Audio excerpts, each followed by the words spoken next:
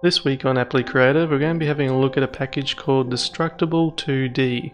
So this package is really good for 2D projects where you want to have destructible terrain or destructible enemies, anything that you want to be able to hack away at. This is a really fun way to do 2D terrain manipulation, so let's import it and see what you get in the package. Okay, so in the Destructible 2D package we have documentation, so there's a few FAQs, README files in here. So the README file is quite simple. They do mention a YouTube channel here, so there should be plenty of tutorials over there. Let's have a quick look. Okay, so we have a tutorial here that's about 11 minutes long. From memory, this is where I started when I first downloaded the package, so I believe the content is quite good and easy to follow.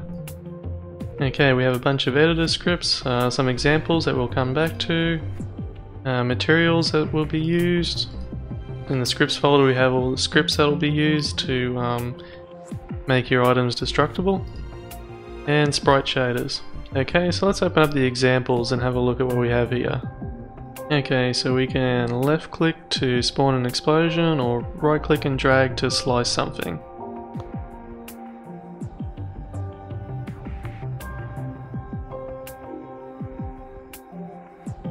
I really like the slice, it reminds me a lot of Fruit Ninja and games like that. Okay, here we have a Christmas tree. But do a few explosions, you can see how it now breaks into multiple parts and those parts fall apart separately.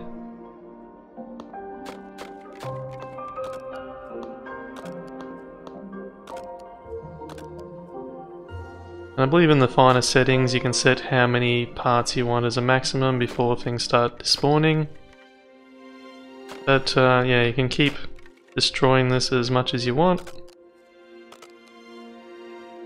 So you can see with this one, this egg has started to crack because I've hit it with this object. If I keep hitting it with objects, it will crack more. So this is actually replacing sprites rather than cutting away sections. There we go, it's now broken. This has to be one of my favourite packages to just jump into and play around with. Okay, now we have sheets of breakable glass. We can wind things up in intensity so that when it gets hit, it will do damage equivalent to the velocity. Okay, so we could really keep destroying things all day. You can see there's some really cool effects here. I like how the screen shakes on this one when you hit something. So how easy is it to include this into one of your projects? So let's say you have a game with existing sprites you want to work with. Under components there's Destructible 2D. So this is where you can add any of those object scripts. So for example there's this D2 Destructible one.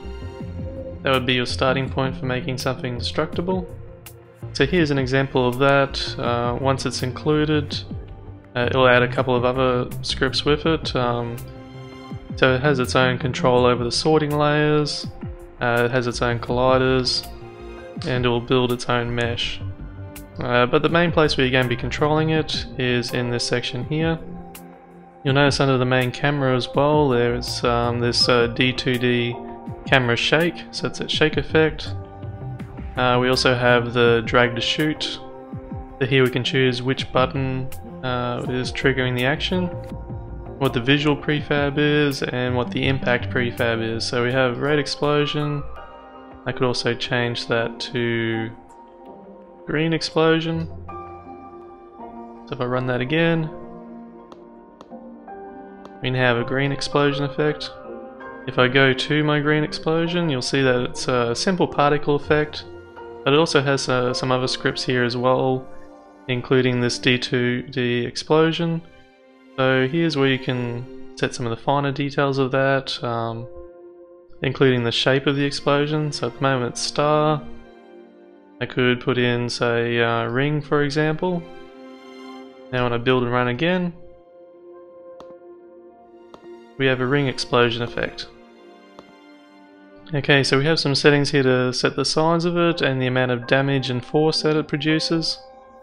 This is really handy in physics games where you want your bigger explosions to have more force behind them and do a lot more damage, and also have a bigger blast radius. Alright, so we've only just scratched the surface of what this package can do, and as you can see it's rather easy to incorporate.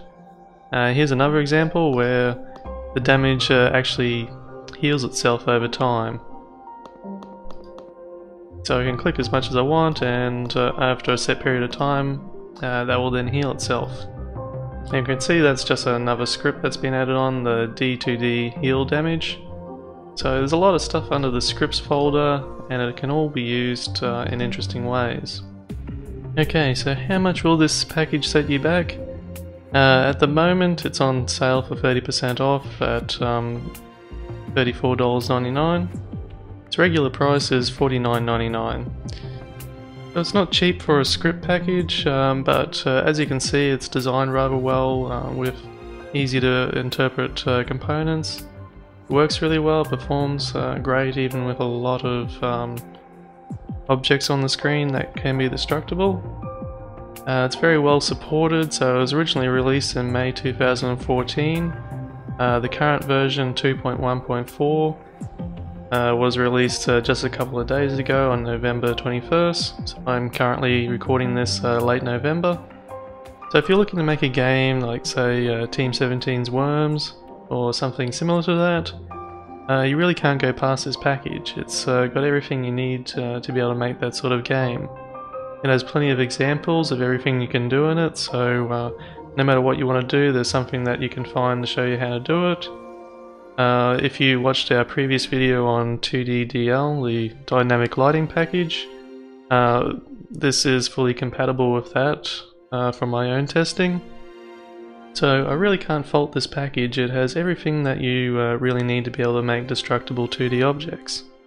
So once again, it's got to be a thumbs up from me, and thank you for watching this video.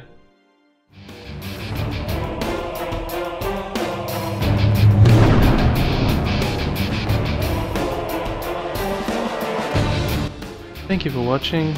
If you enjoyed this series, please like and subscribe. We have new videos every Tuesday and every Friday. If you would like to support this channel, there is a donation link in the description, or you could check out our latest products on Udemy, which are also linked in the description. One of our latest courses is for Unity editor scripting. So if you want to learn how to dress up your components so that you can sell them on the App Store, that would be a great place to start. If you would like to suggest a package for us to review, please leave a comment down below. Or if you want me to review your package, please reach out to me on appleycreative.com/contact, and I'll get back to you as soon as possible. Once again, thank you for watching, and I'll see you in the next video.